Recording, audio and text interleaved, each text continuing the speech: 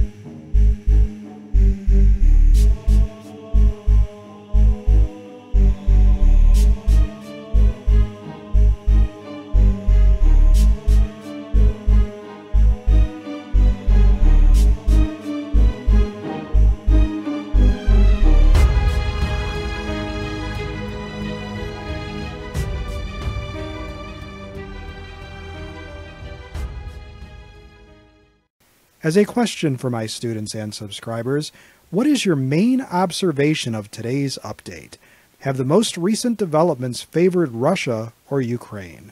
Please let us know in the comments section below this video. If you like this video and would like to receive notification of new videos, please feel welcome to subscribe to History and Headlines and become one of our patrons. Your viewership is much appreciated. Finally, to learn more about Ukrainian history, please see #ProjectUkraine.